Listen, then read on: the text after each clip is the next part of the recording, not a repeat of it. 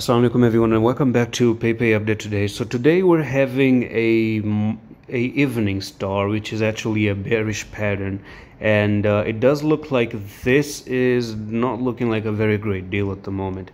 That's a little bit bad, but there's one little bit of support that I'm actually looking out for, and it's actually this right over here. We are probably not really maintaining this. It's almost like a pattern that is forming up, and if you notice, there's a little bit of support that we had previously here, and you came down and you're actually not really closing above the same way you closed before. You're actually just in there, but you're actually below the line. So if you go back here and you check it out, it's actually below the line.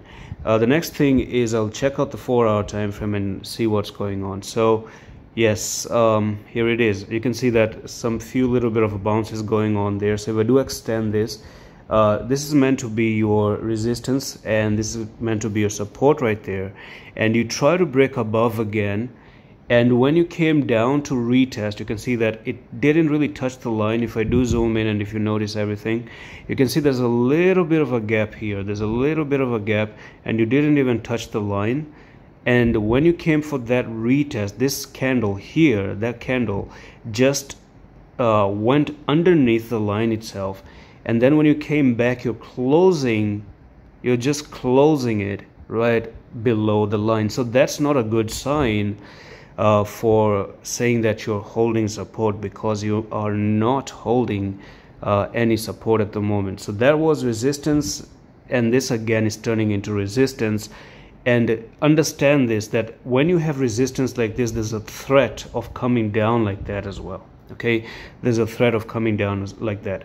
So keep an eye on this line. You have to keep an eye on this line. In order for you to come up to this target 2523, you really have to close above here, and then you come up to that technical target. And that's all for the video. By the way, I'm actually having Instagram. Can you guys relate to this? When someone says crypto is a scam,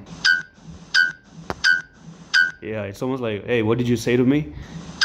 All right, so this is me on Instagram right now. I'm trying to get on Instagram. It's called Hey Adam Coins, and I'm kind of enjoying my little bit of contents out there, which are entertaining but relatable to anyone who's following crypto.